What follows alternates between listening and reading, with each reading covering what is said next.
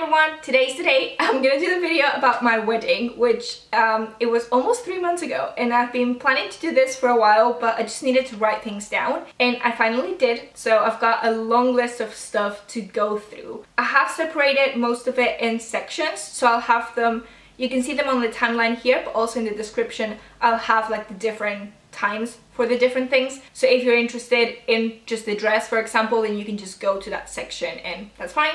I will also have photos on this side of the screen, which is why I'm sat slightly to the side, so you can see the photos there over there. Yeah, if you have any questions, I know that, you know, some people watch these videos for the, you know, to just know stuff because you want to know stuff, but other people are watching them because they're planning a wedding and it could be helpful. I know it was super helpful for me to see other wedding videos out there. So yeah, if you have any questions about anything that I have not covered, then let me know in the comments. But I'm going to start with the when and budget, which I have combined into one section. We got married on the 10th of September 2021, so it was slightly after the restrictions for the pandemic were lifted here in the UK. There were still some left, but the wedding stuff was gone. For context, we got engaged in late August 2020, so it was just over a year after we got engaged that we got married.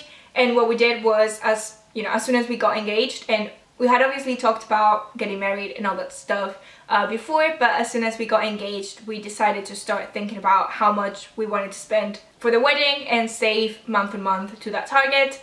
We knew we wanted it to be September, October of 2021 because high peak season, summer is super expensive. Depending on where you're doing it, it can be really expensive. So yeah, we decided to do it slightly after that, but we hoped that the weather would still be good. And it was supposed to rain all day. I mean, it's the UK. It was supposed to rain all day, and up to, you know, even the day before, it was still saying that it was gonna rain all day, so we even bought umbrellas that we didn't even use. Thankfully, it didn't even rain, and it was perfect lighting for photos because it was very light, the sky was white, so you didn't have any like sun shadows and that kind of thing. For me, it's the perfect weather for photos. I know some people feel awkward when you talk about money, but I feel like for this kind of video, it's very helpful. You know, if I was watching a video and someone said they spent 50k on their wedding, I'd be closing that video because that does not interest me. It's not something that I can do or think about or, you know, get to that point. So I think it's helpful to talk about the money stuff, so I'm gonna say it, but I'm not gonna go into every single individual thing. But the overall was, and I thought it was a bit more, but I just checked my list, it was £17,500, slightly rounded up, but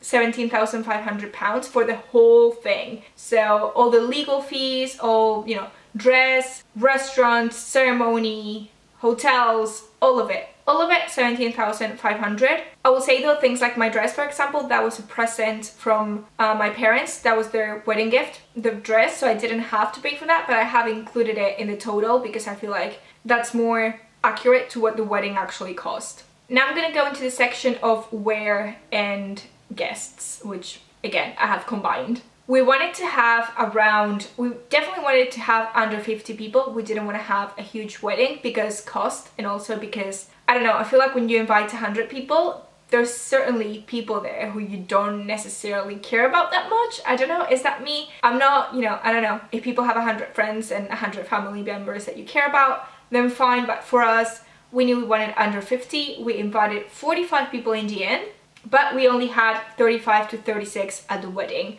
A few people from Spain just didn't come because, you know, COVID, they didn't feel like it, whatever it is. 35, 36 people in the end, which I think was perfect. It was a really good amount of people. And we ended up doing a civil wedding. I am Catholic, I was raised Catholic, and if I have to, you know, things that I like and I don't, but if I have to tick a box, I would take the Catholic box. But we ended up having a civil wedding because I'm not confirmed, and to get married through the Catholic Church in the UK you have to be confirmed, so I couldn't. And then if we wanted to do it through the Church of England, then you need to do it, because of our situation, you need to do it at your parish, and that means that we had to pick somewhere local to do the meal and the reception, and we couldn't find anywhere that we liked, so we just went for the civil wedding.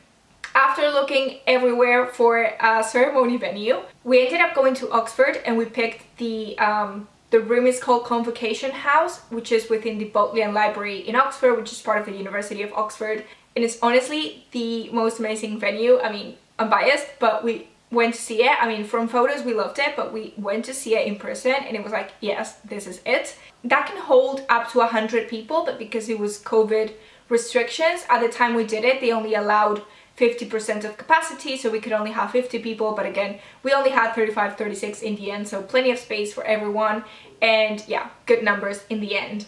We wanted to do the meal there as well initially because they have a room next door that is amazing. We got a few photos there in the end, but that's where the infirmary in Harry Potter is filmed, and it's an amazing room. But if we did it there, it would have been about £3,000 more expensive. And also because it's obviously the University of Oxford, very old building, they don't have a kitchen. So basically they have to cook this stuff somewhere else, bring it in and heat it up somehow, I don't know. And we thought that wasn't going to be as good quality as what we ended up doing. So because cost and because, you know, quality, we decided not to do it there in the end. So after looking again everywhere, we found this restaurant which is basically less than 5-minute walk from the from Convocation House, from the Bodleian Library, and it's called No. 1 Ship Street. It's a normal restaurant and we just booked the whole thing for the day. And what they do is a minimum spend cost, which they say, you know, this is the amount, I don't know if it's true, but they said this is the amount that we would have earned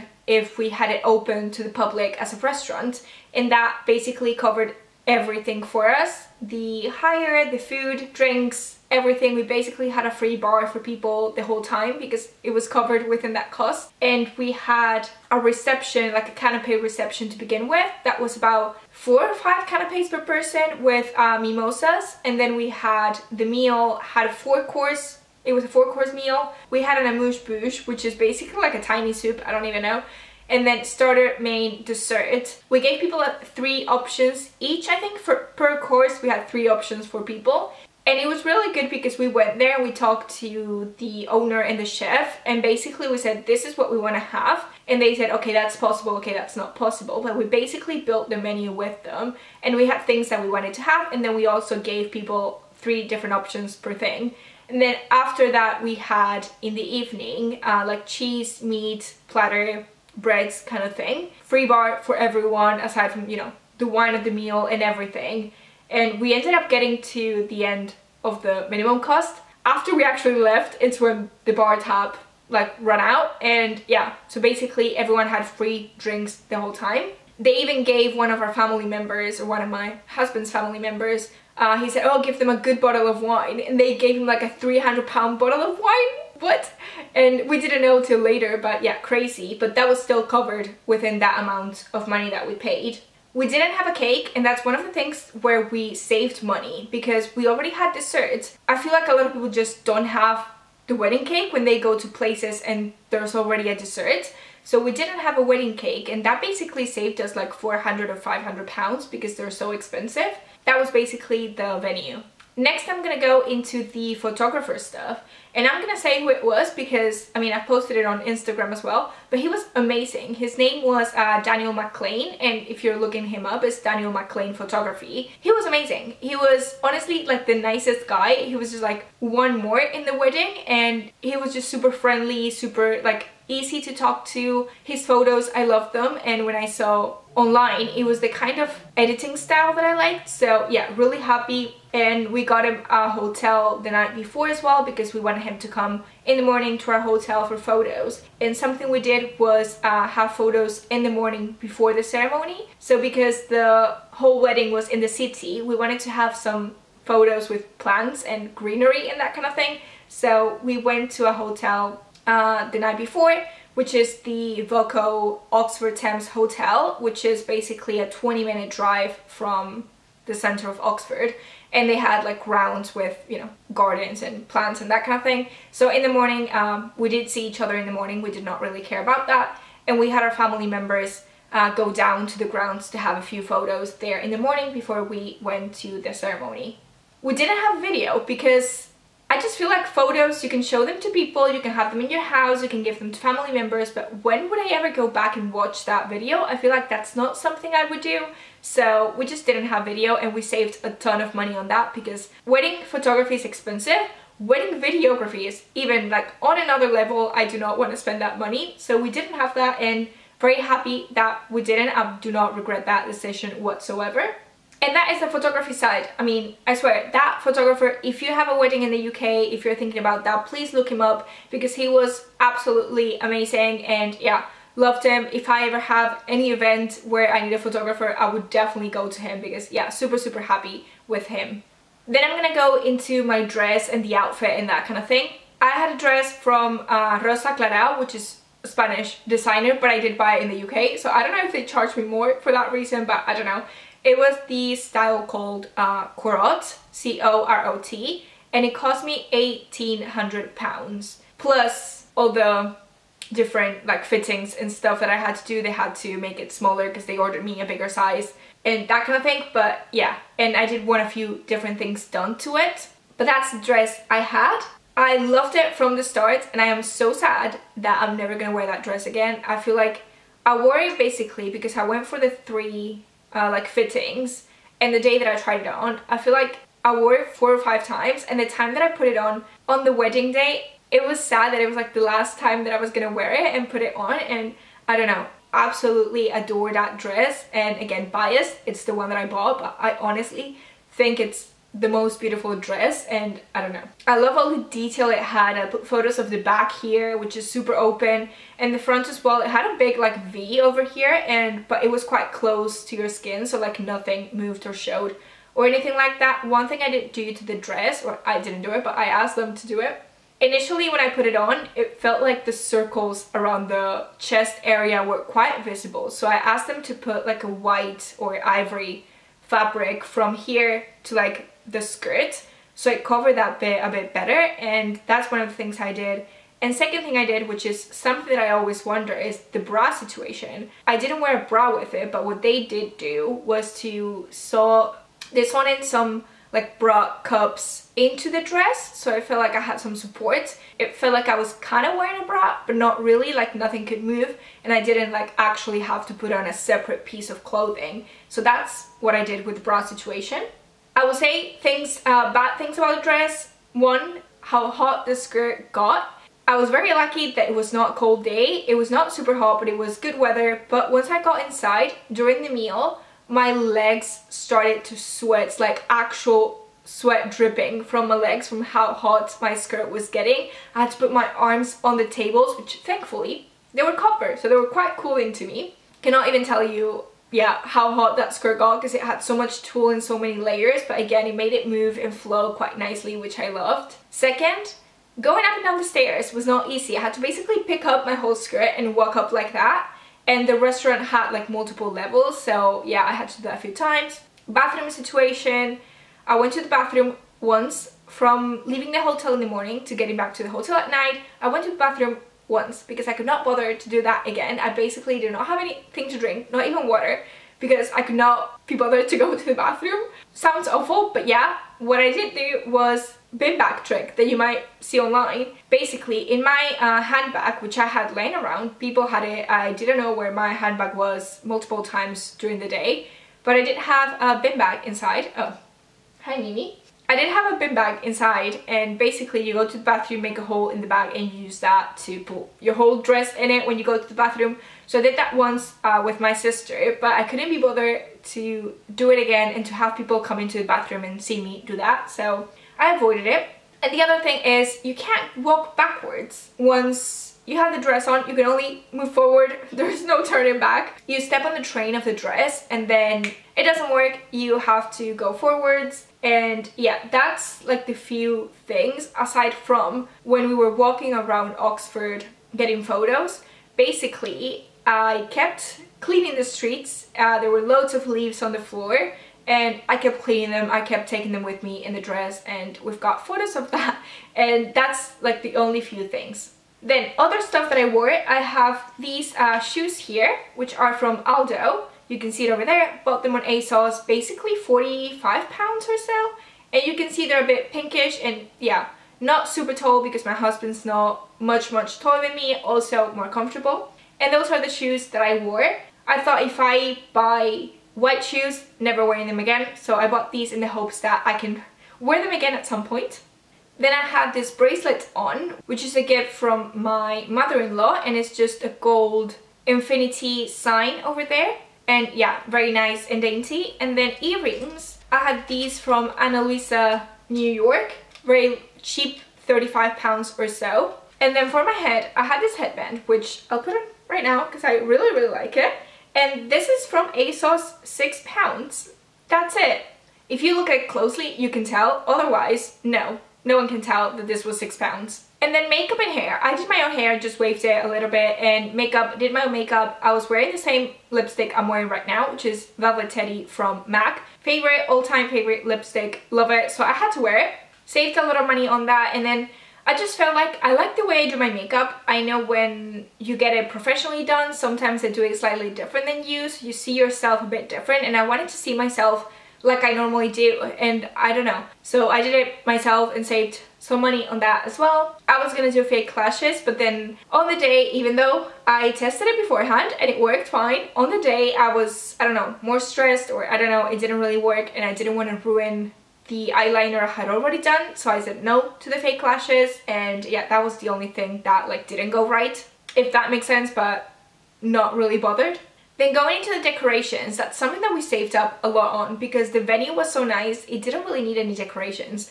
We did have some flowers, and I just had my bouquet and then 2 more like big arrangements of flowers, if that makes sense. And that was about £325 because a friend of my mother-in-law's, who's a florist, made them, so she charged us less than she would have. Flowers are super expensive, so if you can save in flowers, definitely do that.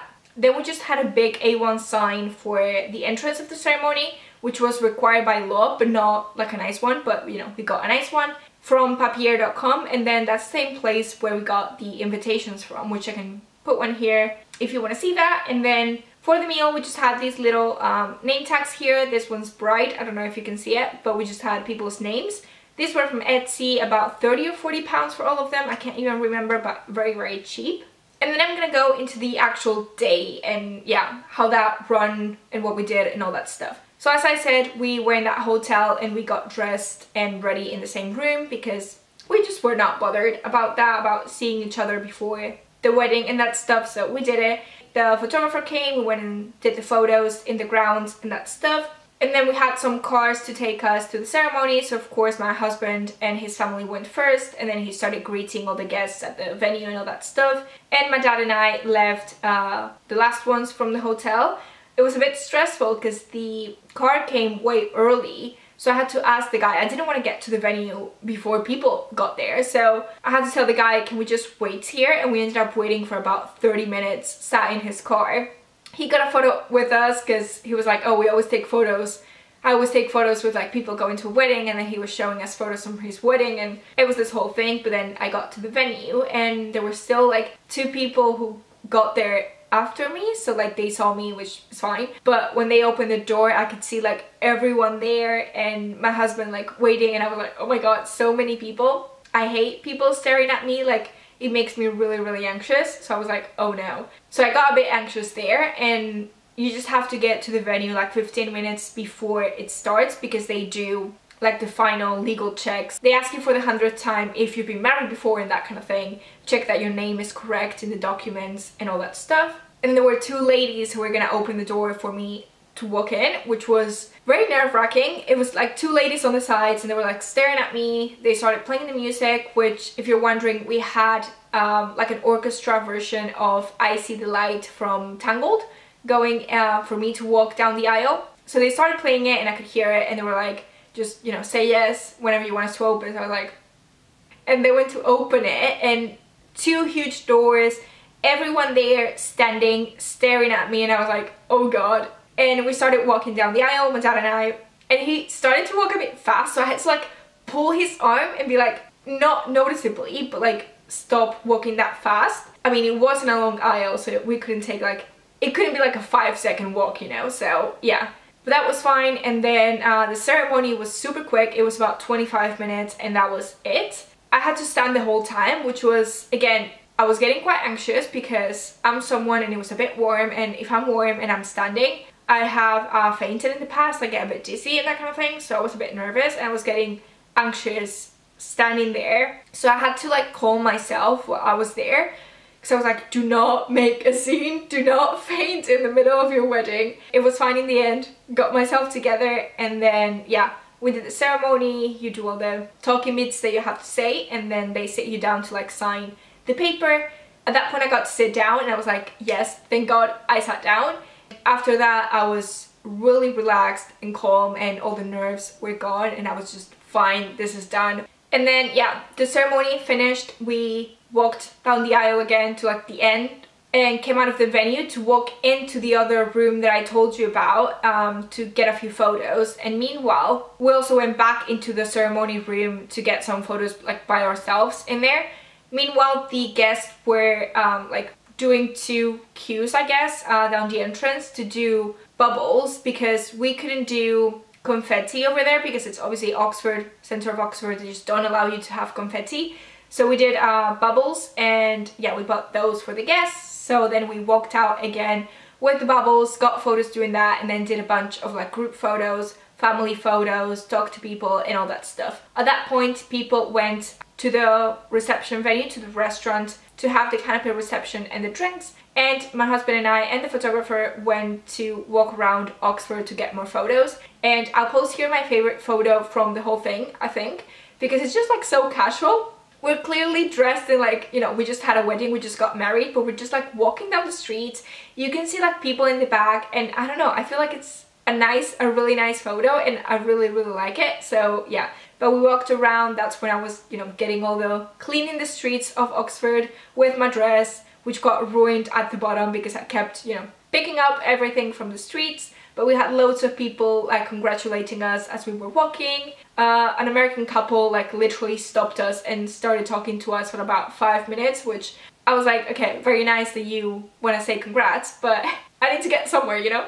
So that was quite nice, that was fine. And then we got back to the restaurant, did the reception. That's when I finally went to the bathroom, and my only bathroom trip. And then yeah, we had the meal. The food was amazing. I'm slightly sad that I don't have photos from the actual food. Like I was too excited eating it, and the photographer was upstairs eating his own meal and that kind of thing. And then yeah, we didn't have any speeches because I'm not a speech person. I don't necessarily enjoy wedding speeches. I mean, people can do whatever they want, that's fine, but for me they make me a bit anxious. You know, sometimes people want to be funny and they say stuff and it's not necessarily funny, and it just makes me a bit anxious. So I was like, I don't really want that at my wedding, so we decided not to do them, and it was fine. It was, you know, it was a casual day. It was very us, and that's, I think, the #1 tip that people always say, but I think it's 100% true. If you are gonna have a wedding, just do whatever you want to do that day. Make it your own. It doesn't have to, you know, we didn't have dancing, we didn't have that kind of thing because it's not us. And you know, if you don't want to have dancing, you don't have it. If you want to have dancing, have it.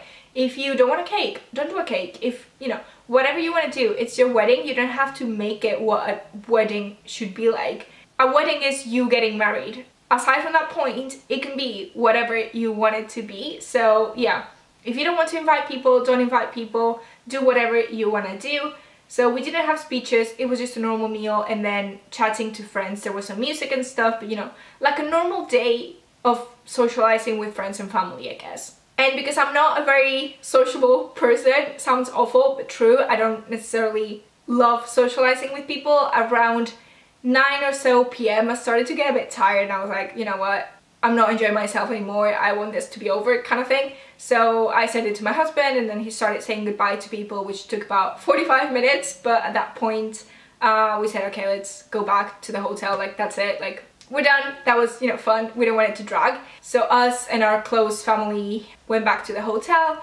I think a few people stayed there, and actually I think the tab ran out at the bar like just a few minutes after we left, and then a few people went to other pubs and stuff to like continue to party or whatever people do. I don't even know. But yeah, that was it, and we got back to the hotel. My feet were stuck to the shape of the shoe, which was awful, but yeah, it was a really nice day, and it was the day that we wanted it to be. And yeah, it was our wedding and it was our nice day. So yeah, as I said before, if you guys have any questions about things that I haven't mentioned, then please let me know in the comments below and I can get back to you. But that's gonna be it. If you liked the video, please give it a thumbs up and subscribe, and I will see you guys later with another video. Bye!